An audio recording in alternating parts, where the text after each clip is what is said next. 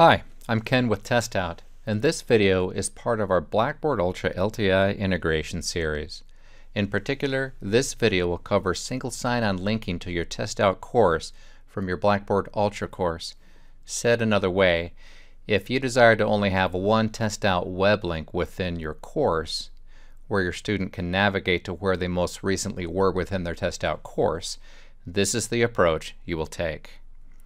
I'm logged into Blackboard as an instructor, and I have an assignment here that I'm going to focus on. It's entitled PC Pro 6 Single Sign-On.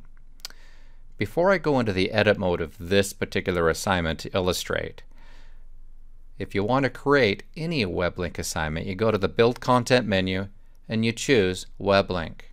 And at this point you begin to satisfy fields.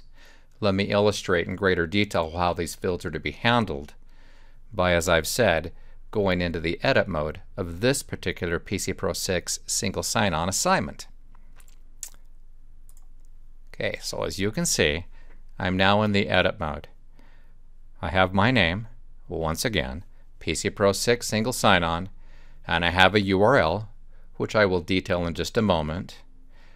I have this particular web link designated as a link to a tool provider. But since a score is not going to be returned, I don't need to enable evaluation, so this is set to no. Now, let's turn our attention back to this URL. I have this spelled out in this particular Word document.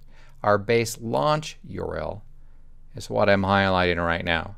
And then we have a delimiter, and then we have LabSim underscore course underscore ID, an LTI parameter, which is set equal to the ISBN number for TestOut PC Pro.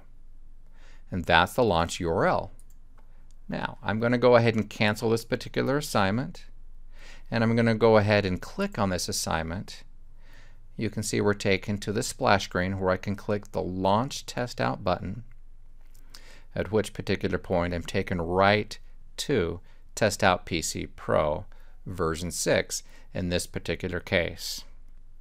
I'm taken to the beginning of the course 1.1 course introduction, and it's from here the student can click on the table of contents button, also doubles as the course outline screen, and navigate to wherever they were, wherever they previously left off within PC Pro. I hope this video has been helpful, and please make it a great day.